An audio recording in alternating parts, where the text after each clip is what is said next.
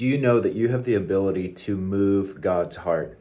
Hey, I'm so excited that we are back. I've been traveling a lot. We had the winter break with Christmas and New Year's, and then I went to Hawaii on a random spontaneous trip that ended up being like incredible, and I'll share more about that at another time. But we're back, and we're in day 27 of my book, I Will Always Overcome, and that doesn't want to focus at all. Let's see if we can get it to focus on that. There it is. I Will Always Overcome. You can pick that up on Amazon or on my website, shanewinnings.com. We're on my phone right now because our camera's dead. And I tried to charge it while we're recording, not working. So hey, here we are. I didn't want to not put out a video again. So we're doing this for the unforeseen future. So first, before we get back into this, it's been a couple weeks. People have had the chance to get the book. New friends are going to be joining who've been reading the book. Let me know. Have you missed these videos? Are you glad that I'm back? Have you been reading the book? What's it been doing in your life? What's it been speaking to you? What's God been saying? Give me an update since we haven't, communicated in a couple of weeks. I haven't been seeing comments. So let me know. I'm excited. We're at Exodus 32. In verse 14, it says this. So the Lord relented from the calamity he had threatened to bring on his people. Here's what I said. This interaction between Moses and the Lord is one of the first where we see how love and compassion from humans have the ability to move God's heart. The context here is that God was going to destroy the Israelites who constantly turned their backs on him and worshipped false idols. God told Moses to leave him so that he could consume the people and exalt Moses into a great nation. He's like, hey, these people are corrupt, they're horrible. I'm going to deal with them, and I'm going to elevate you because you serve me. Now, Moses pleaded with the Lord on behalf of his people, but also on behalf of the image of God. Moses didn't want the Egyptians to think God was a harsh God by leading his people out of captivity, only to kill them in the wilderness. God was moved by Moses' compassion and did not carry out his threat.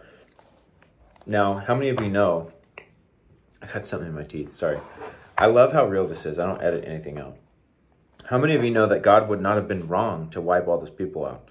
They totally deserved it, just like we deserve it. We deserve to be wiped out because of sin, but Jesus came.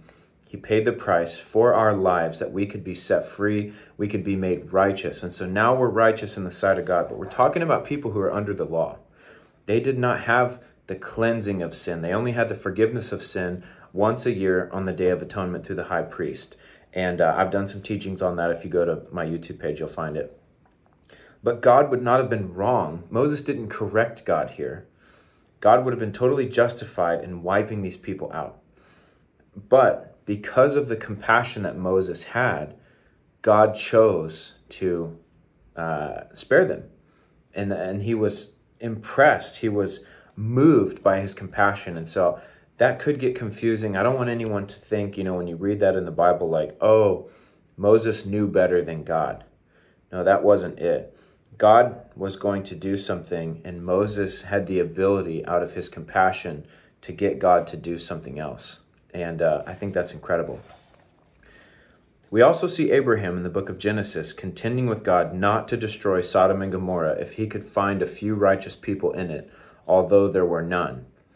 We see this in the life of Jesus, who was frequently moved with compassion that led him to act. We serve an alive God, a God who cares, who has a heart, and has shown us that throughout Scripture. How amazing is it to know that we can move God's heart with our lives?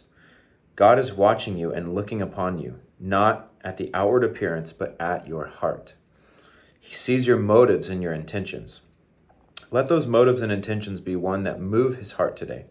Let the way you intercede for your family, your city, and your nation move the heart of Almighty God. Let the way you love and contend for love in all situations move God. Moses could have easily agreed with God, taken the promotion, and left the stiff-necked people behind. And he would have been fine to do that. They were, after all, slowing him down. But Moses chose love over self, and that act moved God's heart and spared a nation. May we do the same. Now here's the prayer. God, thank you that you're alive. You're not a dead God. I love you and I worship you as my King and my Lord. Today I ask you to fill me. If there are any areas in my life that are lacking in compassion or love, I ask you to fill those places. I ask for a revelation of your love today. Show me the heart that Moses had on that mountain that would move your heart to spare people. Show me the love for people that would cause Abraham to contend with you. Show me the kind of love that would move Jesus with compassion. I want to move your heart, God, and I know that only by being filled with your love can I do it. Everything that's good inside of me is from you, and I'm asking for more. I want to honor you and please you with my life. I thank you for loving me and making me a new creation. Thank you for saving me from myself and my sin and from death. Today I desire to love you and the people of this world more than I ever have before. Thank you that you're always with me, and I know I will always overcome you because you live inside of me. I pray this in Jesus' name. Amen. Amen. Isn't that good? Guys, here's the takeaway. When your focus is not on self, but others, you will do things that move the heart of God. And so today, knowing that God never makes a mistake, know that you have this invitation. Let me put it this way. I could have a plan for my son. That's great. But he could say something to me, and I can be so moved by his love. We're talking one day. I can't wait till he talks. He's only 14 months now. He could say something that would move me in such a way that I change my mind. I wasn't wrong the first time, but I want to do this. That is what God did in the scriptures, and he's still doing it today. We have the ability to move God's heart, and it's out of a place of love. So let us lead lives of love today that caused things to happen that were not going to happen before. That is powerful, that the way that you love can move our Creator. And the Bible says, Jesus said this, they're going to know you by your love. Come on. That is so cool that not only will people know us by the way we love, but God can change his mind by the way that we love. I don't know about you. Well, I do know about you. I know that you want this. I know that you want to love God more than ever, and you want to show the love of God more than ever. And so let this just be an encouragement to get out there and to be loving on others. All of these circumstances, all of these situations these guys were put in, it was others being destroyed so that they could be set apart and go further with God. And both of them said, no, Lord, please don't. Spare this city. Spare these people if possible.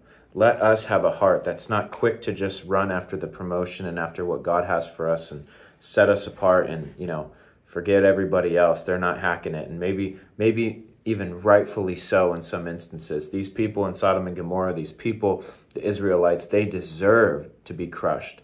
But when we have a humble heart and remember that we once deserved to be crushed and now have been made a part of the family of God, when we have a heart for others and remember, if they are in a place deserving to be crushed, we used to be right there.